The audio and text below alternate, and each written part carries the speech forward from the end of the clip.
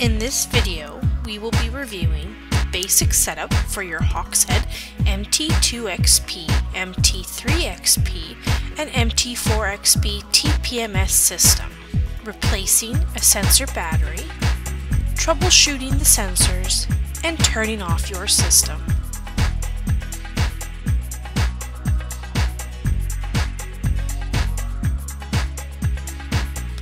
When you purchase the MT2XP, MT3XP, and MT4XP TPMS system, you will receive a monitor with battery already included, the corresponding amount of sensors, sensor cap loosening tool, an Allen key, extra seals and extra locking screws, and operating instructions.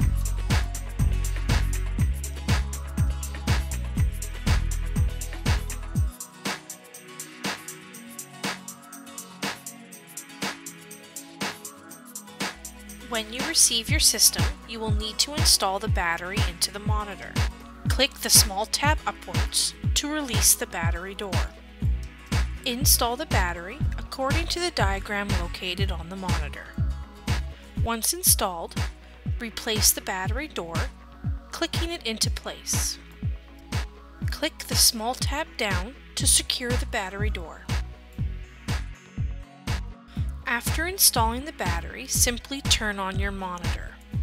Press and hold the minus button located at the top of your monitor. The monitor will illuminate, indicating that the system has been turned on.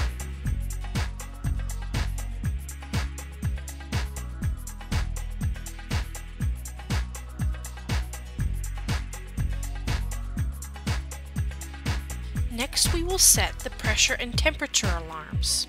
Ensuring your system is on, press and hold the M button until the monitor beeps. Here you can choose PSI or bar. Using the plus or minus buttons, scroll between the two. When happy with your setting, press M to save. Next, we will set the high pressure alarm for the first tire. Using the plus and minus buttons, set it to your desired pressure, and press M to save. Next, we will set the low pressure for the same tire. Using the plus and minus buttons, set it to your desired pressure, and press M to save. Repeat these steps for the second, third, or fourth tire.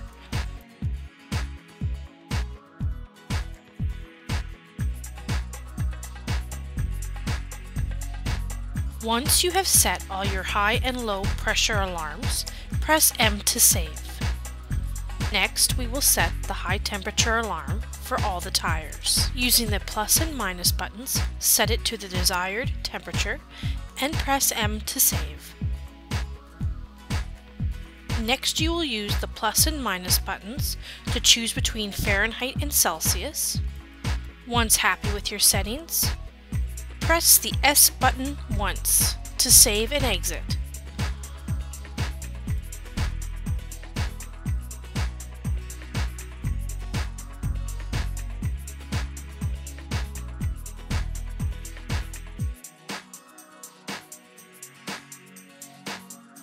To add your sensors, first ensure your system is turned on by pressing and holding the minus button.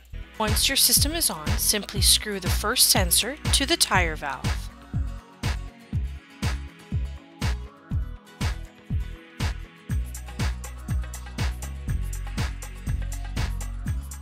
Repeat this step with the second, third, or fourth tire by screwing the appropriate sensor onto the corresponding tire.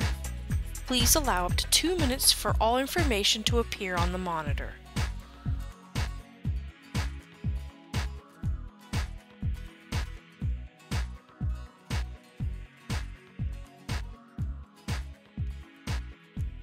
While running, if an alarm should sound, you will receive both a visual along with an audio alarm indicating that there is a problem. The monitor will show you exactly what the problem is, along with the corresponding tire. To silence the alarm, simply press any button on the monitor. You will continue to receive a visual alarm until the problem has been resolved. To replace the batteries in your sensors, remove the sensors from your tire valve and remove the black cap. Using a tool such as a screwdriver, carefully remove the battery from under the battery clip. Insert the new battery plus side up under the battery clip. The battery should fit snugly into place. Replace the black cap and tighten until finger tight. You can now return it to your valve stem. Please allow up to 2 minutes for all new information to appear on the monitor.